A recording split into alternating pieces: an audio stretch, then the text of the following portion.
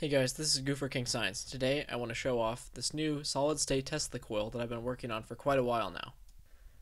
The secondary coil on this is pretty large. It's 4.5 inches in diameter, has 1,875 turns of 28 gauge wire, and measures just over 24 inches long.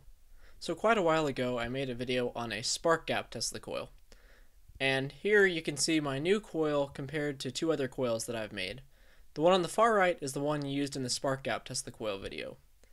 The one in the middle is a second coil that I made when I first started experimenting with solid-state Tesla coils. I never actually made a video on this coil as it was replaced by my much larger coil.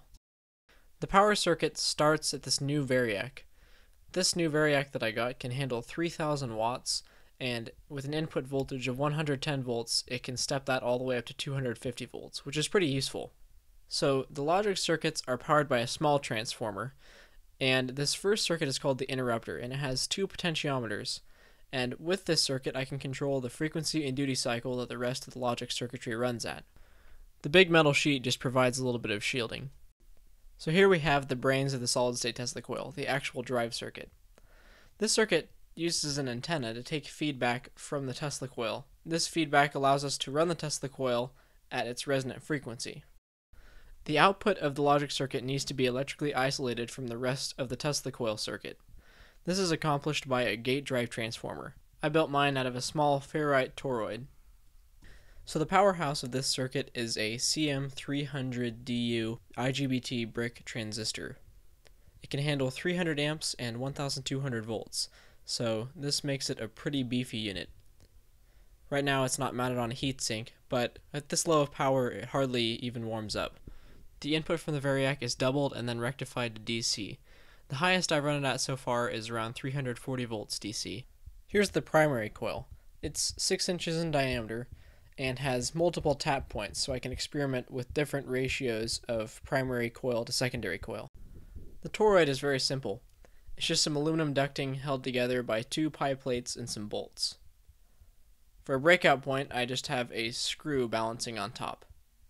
Okay, let's move on to some tests. Throughout all these tests, I'm messing around with the input voltage as well as the frequency and duty cycle, so you might hear some variances in the breakout.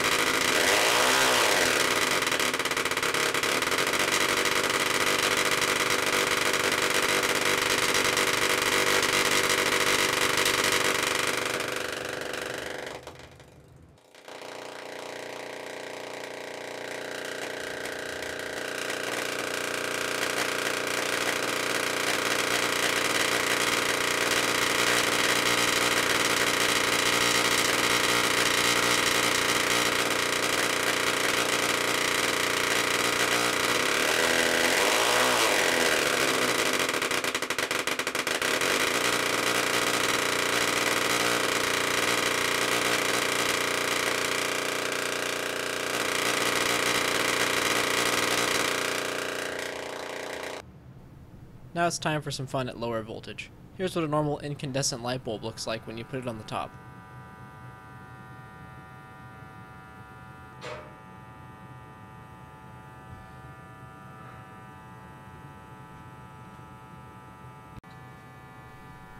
It's always so much fun to bring fluorescent bulbs near the Tesla coil because they light up wirelessly in your hand.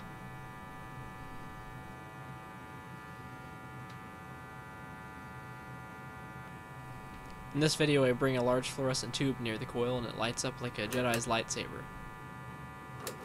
So in the future I plan on turning this coil into a dual resonant solid state Tesla coil. This will make much longer arcs and it will be pretty impressive. Anyways, stay tuned for later updates and I'll see you guys in the next video. Bye.